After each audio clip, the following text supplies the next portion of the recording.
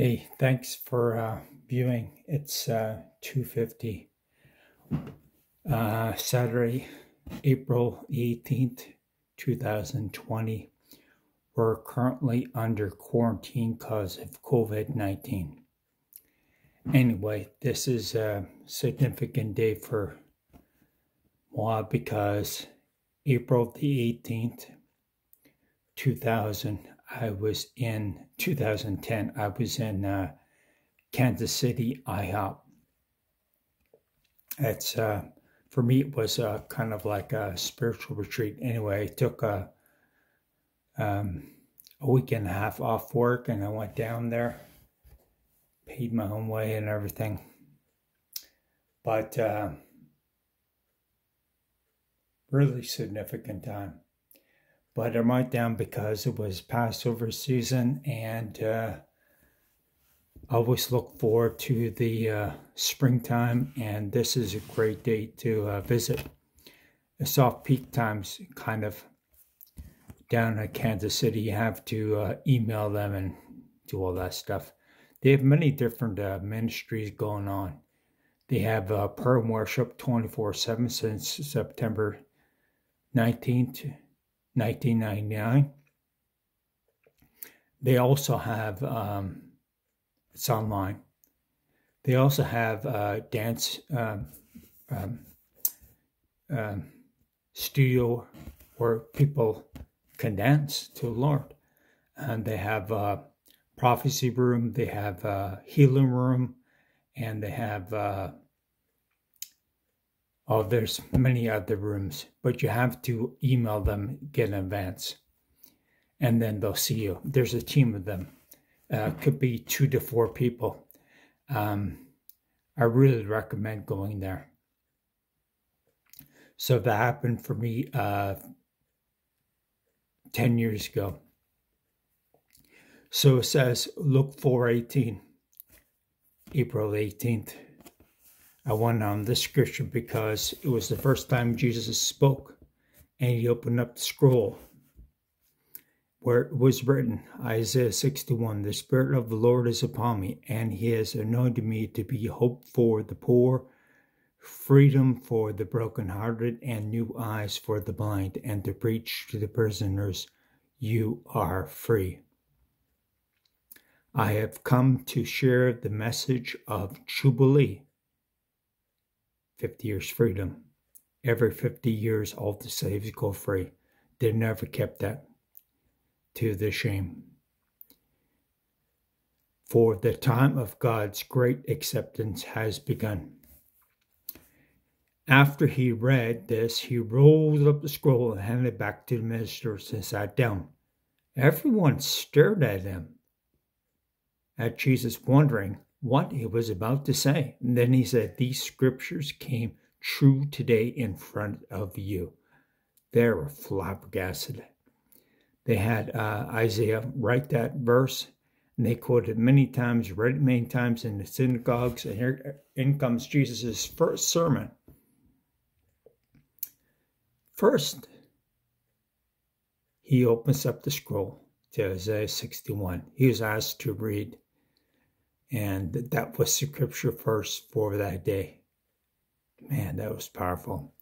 Everyone was impressed by how well Jesus spoke and all of the beautiful words of grace that came from his lips. But they were surprised at his presumptuousness to speak as a prophet. So they said among themselves, who does he think he is? Is this not Joseph's son who grew up here in Nazareth? And Jesus said to them, I suppose you quote to me this proverb, Doctor, go and heal yourself before you try to heal others. And you will say, work the miracles here in your hometown that you've heard about in Capernaum. But let me tell you, no prophet is welcomed or honored in his hometown. Isn't it true that there were many widows in the land of Israel during the days of the prophet Elijah when he locked up the heavens for 3.5 years and brought devastating famine all over the land? But he wasn't sent to any of the widows living in that region. Instead, he was sent to a foreign place, to a widow in Zarephath of Sidon, where he happened now to consider that prophet Elisha healed only Naaman the leper, the Syrian commander, rather than one of the many Jewish lepers living in the land. God always goes outside the box, heals, does miracles.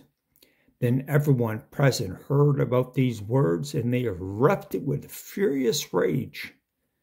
And they mobbed Jesus and threw him out of the city, dragging him to the edge of the cliff on the hill on which the city had been built, ready to hurl him off.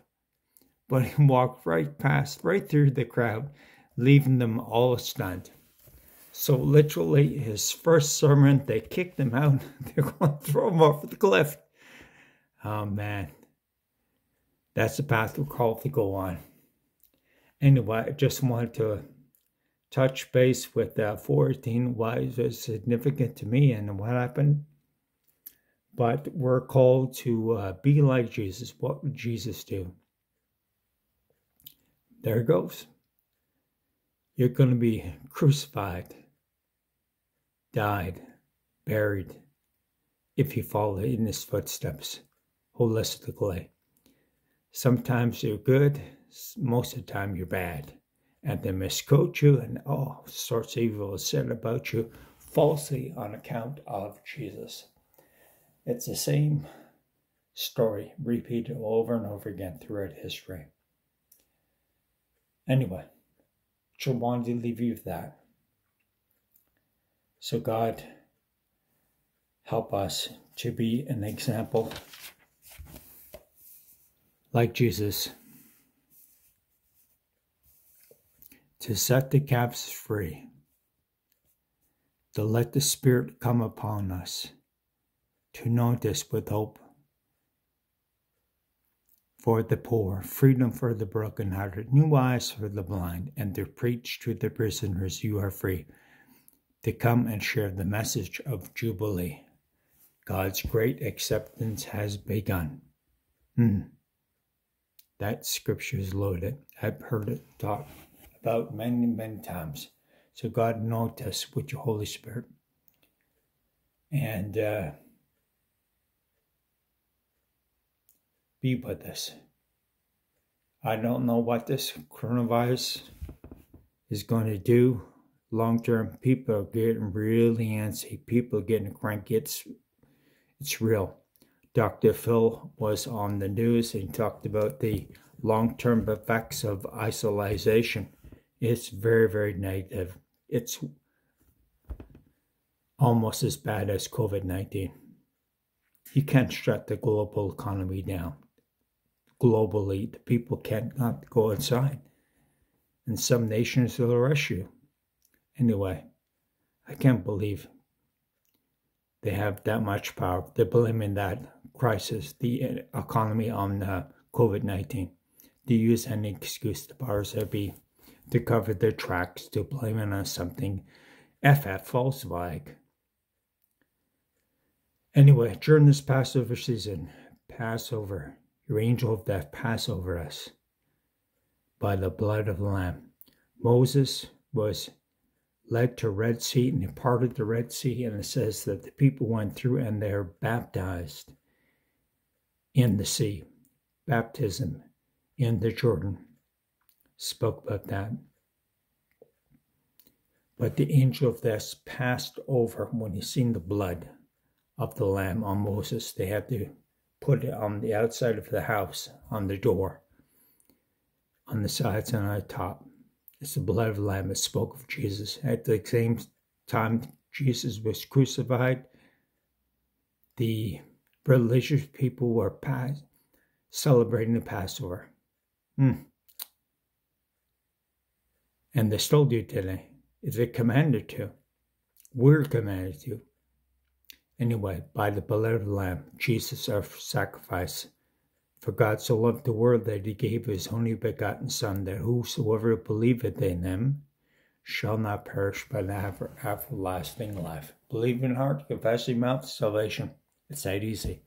You don't have to swim across the ocean, climb up the mountain. All those feats, you don't have to be really smart, you don't have to be really rich. It doesn't matter. Just believe, faith. For there's none other name given among men whereby we must be saved, the name of Jesus. Amen.